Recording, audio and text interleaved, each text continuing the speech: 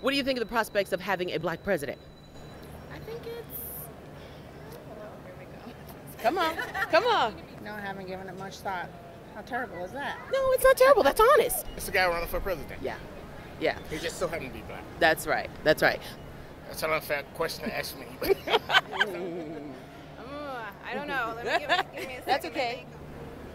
It wouldn't matter if he was green and from Mars. I don't know if anybody can dig us out of this hole. Bush has pretty much put us into depression, whether we like it or not. Yeah. I don't think it's a recession. I think it's depression. It speaks volume. We're going to have somebody that's going to support us and be there for us and, you know, represent us.